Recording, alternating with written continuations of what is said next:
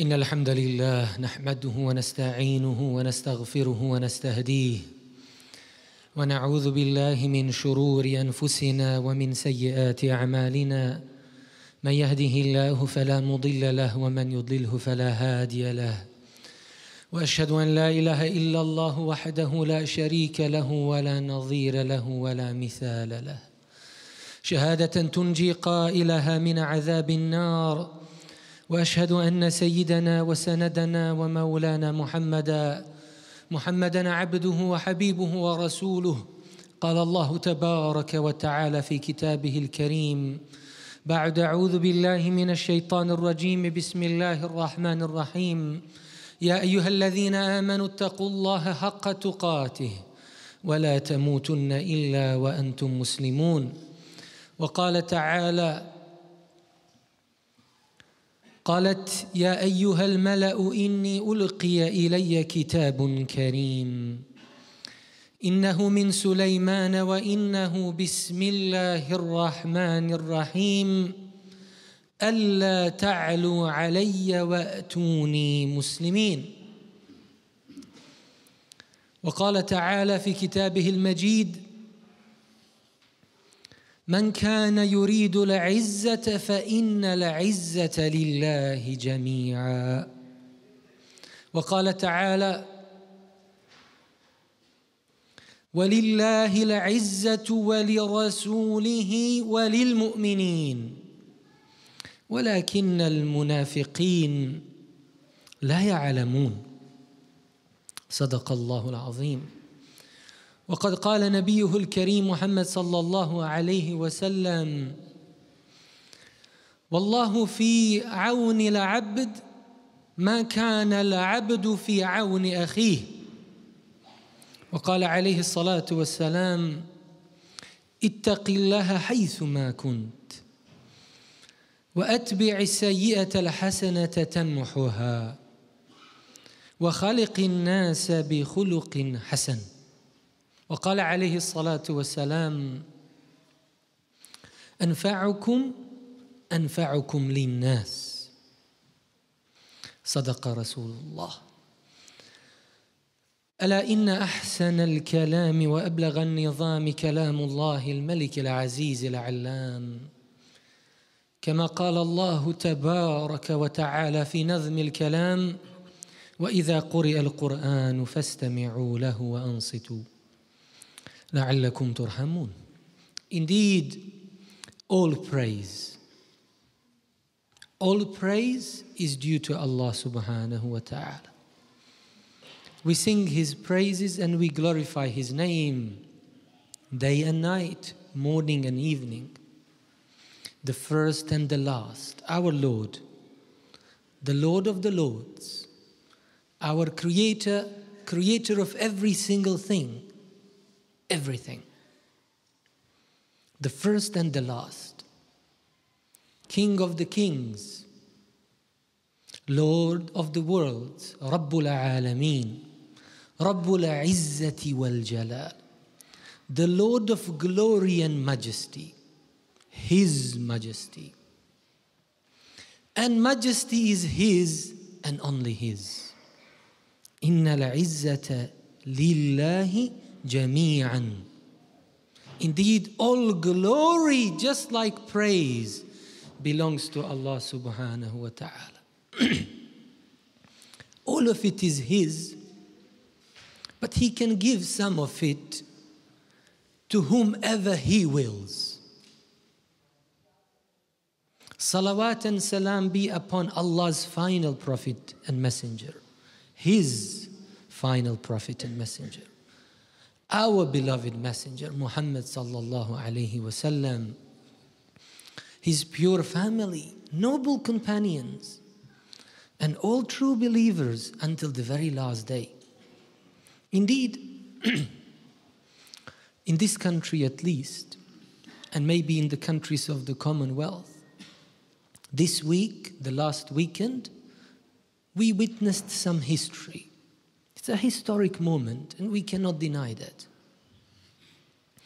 But my real question to myself and to every Muslim around the world who may be living in the United Kingdom or elsewhere where King Charles is now acknowledged as the king of those territories, is what have we learned from his atonement and coronation? What are the moments of reflections? What are the lessons that we have learned from it, seeing it, being part of it to some degree by living here? And we seem to be living in peace and safety and security happily, being Muslims, serving our Creator, Allah subhanahu wa ta'ala, worshipping Him in our utmost freedom and free choice of will. I think there are many great lessons that you and I could have learned from that moment in history. And indeed, there are so many. First of all, just the fact that King Charles had to wait more or less his entire life, one's lifetime. 70 plus years is clearly one's lifetime. We've had many janazas recently of people who died 60 plus. They haven't reached the age of 70. Him being the Prince of Wales for 70 odd years almost, and waiting all that time to be crowned king of his people, of Allah's people, is a lesson in itself in patience and forbearance. And we have seen that. And what made me think about it is like, how many cases are like his case? Not actually many in the world. Many monarchs didn't have to wait for 40 odd years. And many of us are 40 plus. And did we ever reflect upon our lives of the past 4 decades, 40 years? Maybe we did at times, but not deep enough, not properly enough. He waited, and our Messenger sallallahu alaihi wasallam said in one of his own sermons, these khutbahs were much shorter than mine, I have to acknowledge that. He said, كُلُّ مَا هُوَ آتٍ قَرِيبٍ. Everything which is destined to happen, happens, will come soon. He was destined to be crowned after all. Despite him having this and that operation when he was 42 and recently wasn't so feeling well. And I don't know what was going through his mind, but it's none of my business in some degree. What is part of my business is the fact I just said. Whatever Allah Almighty has decreed to happen, will happen. And no one can stop that. No one can get in its way. And it will happen qariban. It seems like quick. So now, after the crown was put on his head, I think the 70 odd years that he waited was nothing. Didn't feel like a wait until that Saturday. But before maybe was million years to him like. And to us is the same.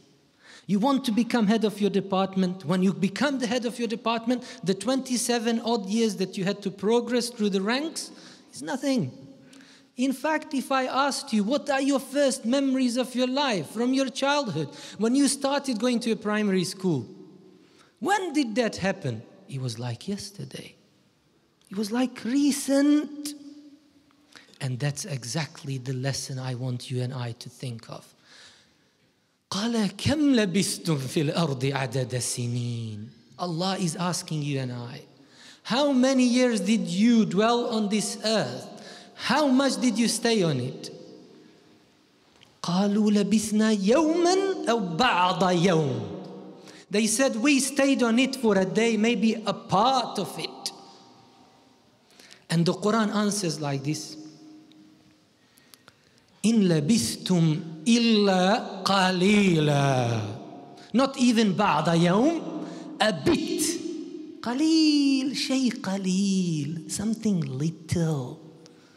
Who are you when you zoom in and out for the history of mankind and all the kings that ruled from east to the west and maybe only corners and parts of the world? Who are you since the beginning of mankind? Who are you since the beginning of time? And then who are you since the beginning of the creation? هُوَ الْأَوَّلُ وَالْآخِرُ وَالظَّاهِرُ وَالْبَاطِنُ. He is the first, Allah. He's the last, Allah. He is the obvious and He's the hidden. Allah is everywhere and He is the only everlasting and will always last, will always be. Everything else, halikun, will perish. So the Quran says, you stay just a little bit, qalilan. And the point really is not, how long did I have to wait to become the head teacher? How long did I have to wait to become the CEO of my company? How long did I have to wait until I became father? How long did I have to wait until I became this and that? That's not the point, how long you had to wait. It's not even the point for how long was I ruling over my people. For how long was I minister of justice in my country of origin? For how long was I a leader upon my people? The point is that you became father, you became a student, and you became a teacher, and you became a minister, and you became a governor, and maybe you became a king or a queen. That is what matters. Because all those appointments have particular rules and responsibilities and weight. Sovereignty doesn't come just like that. There's heaviness, might to it, weight to it. The real biggest question is, what have you done in your role, in your position? And are you conscious that you will be brought forward and you will be questioned, reckoned for it? How well did you do? Or how did you do? I don't want to say how well. How did you do in your role? And every one of us has some or another role. كلكم مسؤول وكلكم راع هذا قول رسولنا صلى الله عليه وسلم. So the words of our messenger, each and every one of you is responsible. And each and every one of you is a shepherd for something or on behalf of something. So how do we do in our roles? What do we do? And do we know that we're going to stand before Allah subhanahu wa ta'ala? So what I'm going to do now is reverse the story of King Charles, who had to wait one's lifetime to be crowned king of his, as I say, Allah's people.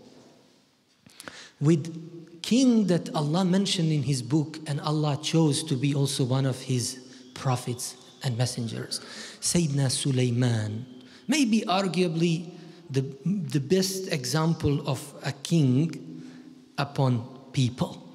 Sulaiman alayhi salatu wasalam, as we understand from the Quran to some degree, but from other traditions, so I'm making reference to previous scriptures and other hadith, like Ibn Kathir has collected a lot of those in his works. Subhanallah, the Quran acknowledges that Sulaiman alayhi salatu wasalam replaced his father, Sayyidina Dawood alayhi salatu wasalam, on his throne. We don't understand fully from the Quran, but some traditions tell us that he took that role. He was basically crowned the king of his people as a child, as a young fellow. And we know many other examples in the history of mankind of kings and queens who became kings in their teens, like they were teenagers or very young, some of them children, don't understand anything. So I wonder, what is the dua that our king prayed on Saturday or before to Allah, who is his king and everyone else is king? And I know what Sulaiman alayhi salatu wasalam, well, I would like to know and believe that Sulaiman alayhi salatu wasalam as a child prayed to Allah like this. He said, Allahumma, O my Lord, you have made your servant king. إنك قد جعلت عبدك هذا ملكا. You made this servant of yours. كلنا عباد الله. We all are servants of Allah subhanahu wa ta'ala. You made him a king despite his young age, he said. And then what did he say to Allah subhanahu wa ta'ala? He said, therefore, O Allah, I'm just a little child. He even said, like, I don't even know how to get out of my palace and come in. Like, that's how young he was. Small, doesn't even know how to dress himself properly and undress.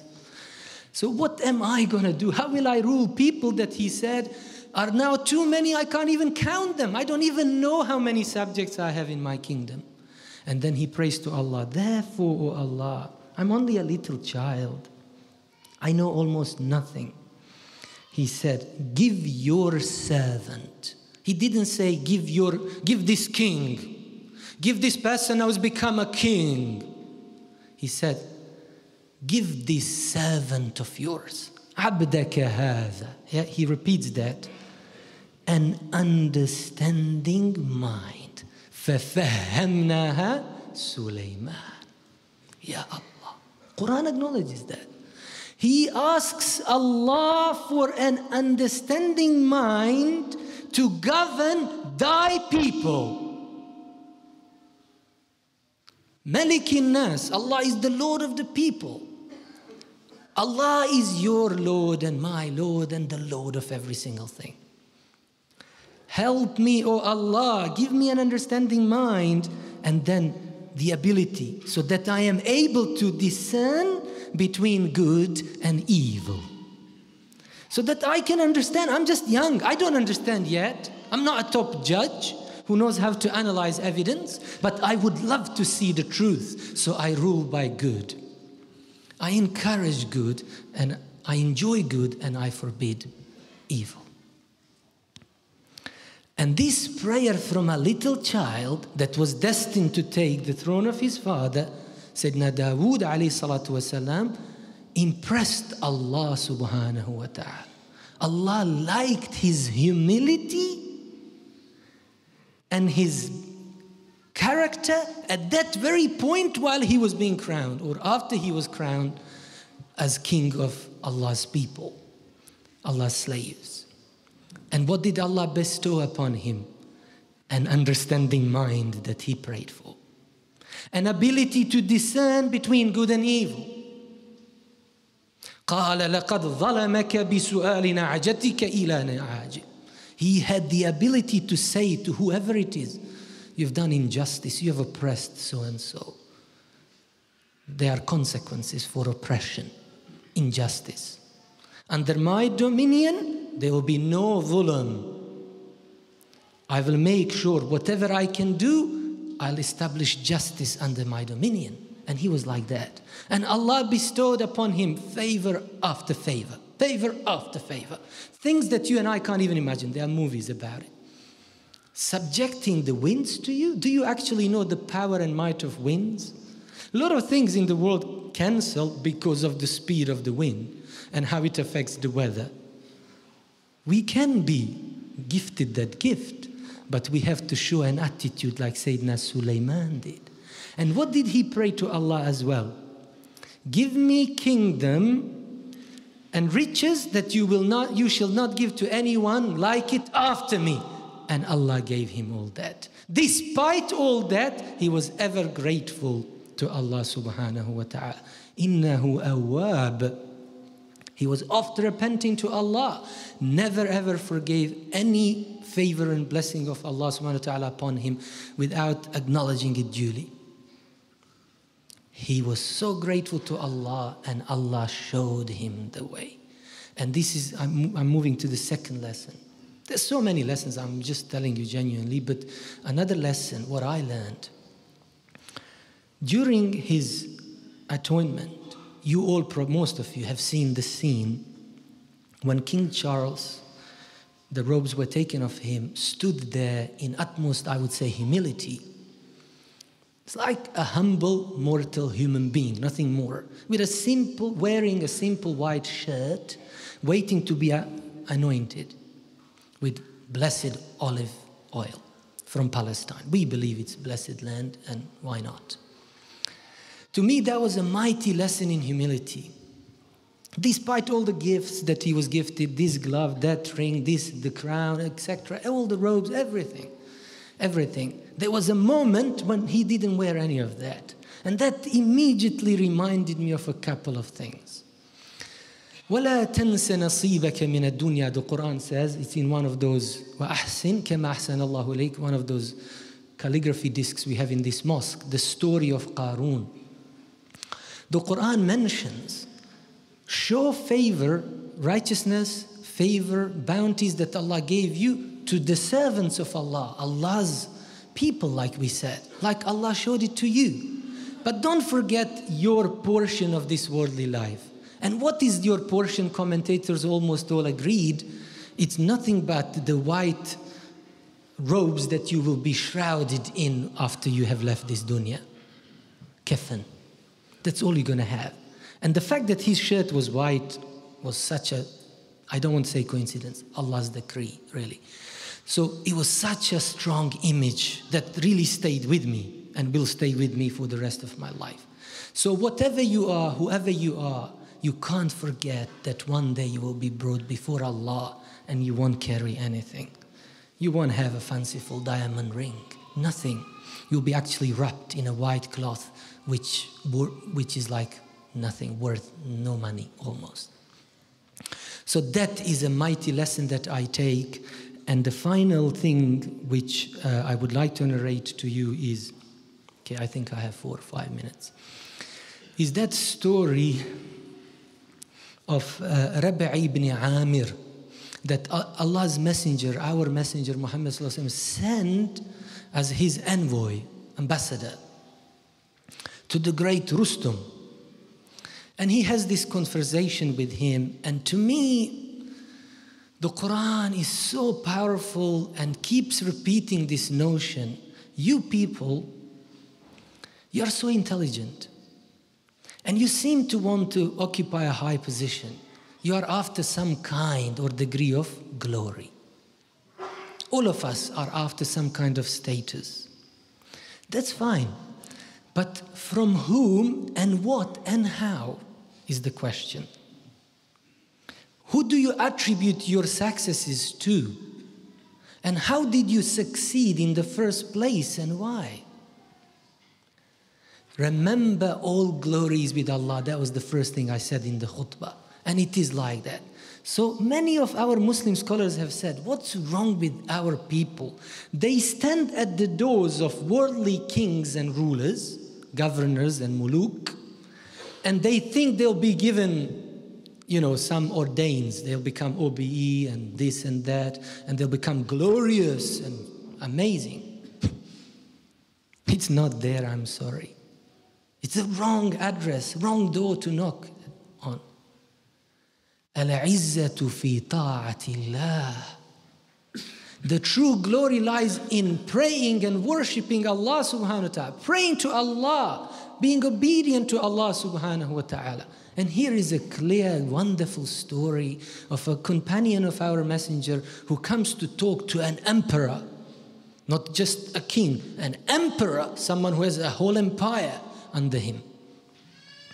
And he said to the emperor, Rustum, نحن قوم بعثنا الله لنخرج الناس من عبادة العباد إلى عبادة رب العباد. Simple sentence, but how much intelligence, eloquence, courage, wisdom was in this very statement. He said to that emperor, Rustum, he said, we are simple people. Like, his ministers will make comments like, look at his clothes, like he's clearly a shepherd or someone who came looking after camels or something.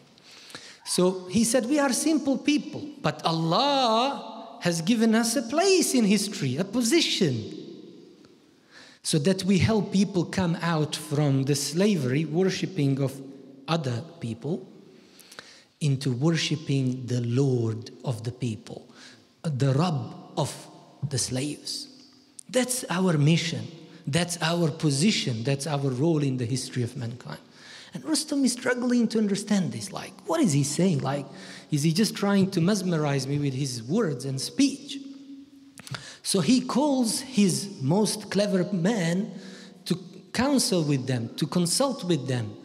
And he tells them, look, this is what this person is saying. And he asks him before that, he said, أَسَيِّدُهُمْ أَنْتَ? He said, are you like the ruler or the leader of your people? He said, لا. He said, no, I'm not. But he said, نَحْنُ الْمُسْلِمُونَ كَالْجَسَدِ الْوَاحِدِ. He said, I'm not a leader or a ruler of my people. I don't have such a title. The messenger just sent me as an envoy. But he didn't say, here's your crown, go. And here is your contract. It's until you die, you are the supreme judge of my people. Until you die, you are the minister of justice. Like that. No.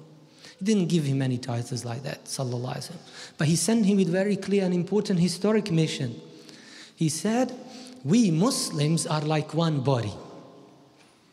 He said, أدناهم يجير على أعلاهم والعكس. He said, we are just like one body, one people. The lowest of it will actually protect the highest, and vice versa. So whoever sees that a Muslim brother is in need, you jump to help your Muslim brother. You don't go, oh, how many titles do I have? Does he have that? You don't do that. You just quickly go and help your Muslim brother. And that's why I cited that hadith, Wallahu fi awni al-abdi ma kana al-abdu fi awni akhi. Allah is with the one who is always not hesitating, but hasting almost, ready to help his Muslim brother. Allah is with him. So he says this conversation, and then he counsels his ministers. And they say, he said, what do you say about this guy, what he's saying, this man? And they said to him, the Rustam, are you really taking this fool seriously? Are you going to abandon your religion and the religion of your forefathers for what he says? Just look at him, look at his clothes. Look how miserable he is. He's like a beggar. And then he said, Rustam turned to his counselors, Wailakum. You've been bewitched. Deceit, it's a deceit, yeah? You have been deceived by dunya and its amusements and riches. غَرَّتْكُمُ الْحَيَاةُ dunya. You are looking at his clothes. Look at his robe. How long is it? 5 meters behind me? Or is it a simple black robe? لا تنظروا إلى ثيابه وانظروا إلى الرأي. He said like that. وانظروا إلى الرأي. That's how Ibn Kathir narrated it in his Al-Bidayah والنهاية. But he means إلى ما يقول واسمعوا لا تنظروا إلى ثيابه واسمعوا إلى ما يقول. Stop looking at the outward appearance. Stop looking at somebody's clothes or car or house or garden. But look at the essence of that person. Look at the value and the values that that person has. Look at what he says. He said, ar-ra'i means reasoning, thinking. Look at his thinking. And then he says, be honest. Have you ever heard anything more glorious and straight than this speech? The speech of this simple man that you claim. And they even called him a bad name. I don't want to even tell you what he said. They called him a bad name, like really disgusting name. And he turns and this is like embarrassing them, humiliated all of them in front of that person that they called a name that was definitely not befitting. Doesn't matter how patched his clothes were and simple and cheap. He said, he taught them a lesson. You don't look at that. You actually were supposed to listen to what he says. And it was that same iman, belief and conviction that conquered Rustam and his kingdom and empire, and beyond that with simple people like Rabi'i ibn Amir and the rest of the Prophet's companions with the Messenger of Allah sallallahu alaihi wasallam at their helm. And I end this little khutbah reminder with this saying of Ibrahim, a great Muslim scholar, who said, "Ash-sharafu fi at-tawadhu." He said, the nobility is in humility. If you want to become noble, sharif, remember you have to become humble. Mutawadi'. In your prayer, in your fasting, in your walking, in your drinking, in your sitting, in everything, in your writing books, everything you do, in your sermon, everything, be humble. وَالْعِزُّ فِي التَّقْوَى, he said. Glory lies in piety, being God conscious. That's what he said. He said, وَالْعِزُّ فِي التَّقْوَى. Where is then freedom and liberty? Al-huriyya. وَالْحُرِيَّةُ فِي الْقَنَاعَةِ, he said. The true freedom lies in contentment. So if you and I want to be noble, and we indeed need to, we have to be humble, like the king was humbled on Saturday during his anointment. And if you and I want to be glorious, know that all glory is with Allah. He can give it to us whenever He wants and as much as He wants. But we must worship Him and be conscious of Him. Taqwa, pious. And if you and I want to relieve ourselves of all anxieties and stresses and everything else and be properly freed and liberated, then we have to be contented with what Allah gave us. If you and I were not destined to be any member of any royal family, let it be. I'm still happy. And if you and I were to become princes and queens, whatever, kings, it's part of Allah's decree. And if you and I ended up being a cleaner for the rest of our career, it doesn't mean you are not noble.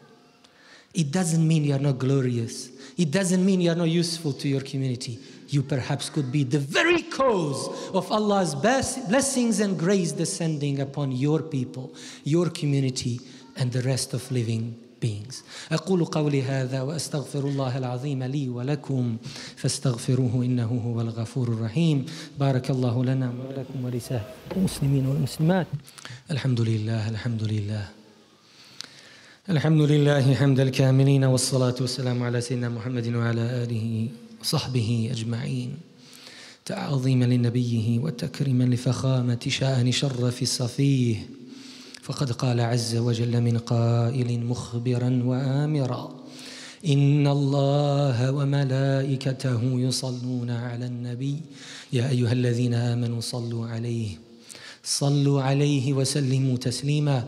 اللهم صل وسلم وبارك على سيدنا محمد وعلى آل سيدنا محمد كما صليت وسلمت وباركت على سيدنا إبراهيم وعلى آل سيدنا إبراهيم في العالمين إنك حميد مجيد.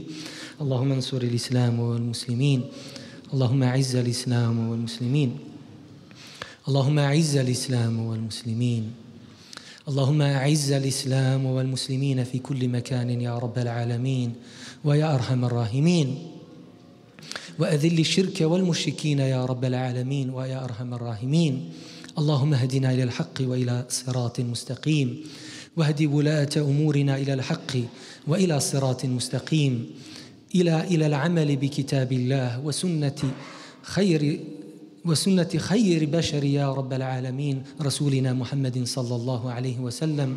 اللهم وفقنا لما تحبه وترضاه من صالح القول والعمل. اللهم إنا نسألك حبك وحب من أحبك وحب عمل يقربنا إلى حبك يا رب العالمين ويا أرحم الراحمين. إنا نسألك يا رب العالمين، إنا نسألك من الخيرات كلها يا رب العالمين. إنا نسألك العفو والعافية والمعافاة الدائمة في الدين والدنيا والآخرة. ربنا آتنا في الدنيا حسنة وفي الآخرة حسنة وقنا عذاب النار وأدخلنا الجنة مع الأبرار يا عزيز يا غفار.